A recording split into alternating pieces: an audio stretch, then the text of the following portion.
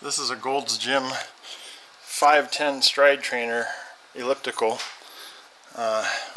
It uses D cells to run the electronics. It's a 6-volt system with 4 D cells in it. But it also, if you remove the D cells, you could actually just power it off of a 6-volt adapter.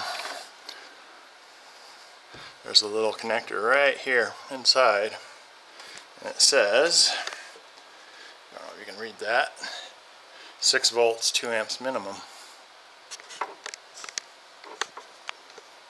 So I went rooting around in my junk box where I keep power supplies that I keep from old stuff that I dispose of, and I couldn't find a 6-volt power supply that would supply more than 2 amps. But what I did find is I have this 12-volt, where's it at? It's a 12-volt 5-amp power supply, and it has the correct connector on it. Well, let's see. Here's the back of the elliptical, and then here's the connector. Plugs right in nicely. But the problem is, it's 12 volts. So we're going to change that. In order to change it, we're going to insert this little DC-DC buck converter in line with the power cord. And it uses an LM2596, which used to be made by National Semiconductor. It's a simple switcher. You can get these boards on eBay for less than $3. And what it'll do is it'll take an input of up to 35 volts, and it's pretty much the max voltage on the input cap. I wouldn't exceed 25 volts on these, but anyways, it takes the input voltage and then buck converts it down through this inductor and this switcher, and then filters a little bit with this output cap, and you can adjust the output from pretty much the input voltage minus a couple volts to down to about 1.25 volts, and this guy can do 3 amps. The output connections are there.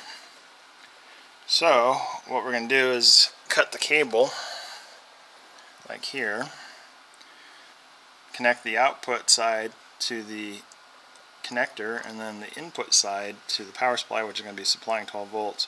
We're going to adjust it down to 6 volts, and then we're going to connect it to the machine and see how it works. So here I've cut the end of the cable off from the connector, and I've stripped back the insulation on the outside and just wrapped the outer sleeve of the cable around.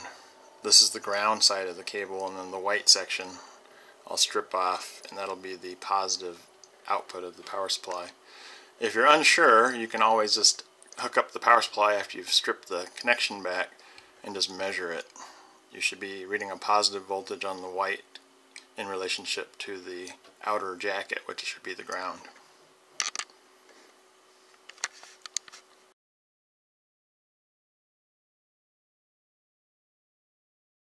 So here I've taken and connected the positive from the power supply to the in positive of the buck converter board, and then the shield wire I wrapped and then tinned all the way back to the insulation, and then I soldered it down to the in minus of the buck converter board. And the next thing we'll do is we'll turn on the power supply, measure the output voltage here, and adjust it down to 6 volts with this set screw. That's not a set screw, but potentiometer.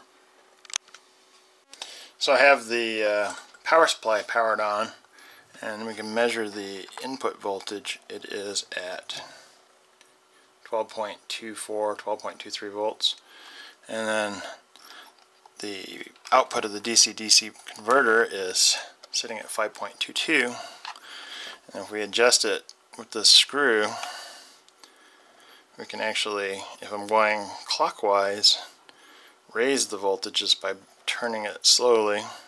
I'm going to set it for about probably 6.2 volts, even though the thing asks for 6. That way, when there's a little bit of loss in the wire, it is 6 volts at the supply input of the connector. And I'm going to go ahead and finish soldering the output on, and we're going to go hook it up to the elliptical and see how it works. Now that I have the 12 volt power supply that's converted down to 6 volts plugged in, let's see how it works. And look, we're on over here. And let's test the fan. Fan works great.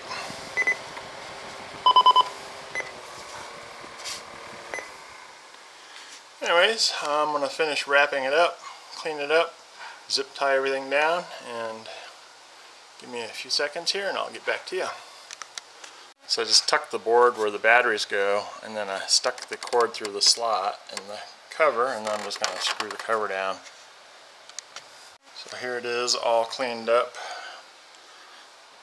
And I have the power cord running underneath the machine to the back. And we have the machine running. No batteries.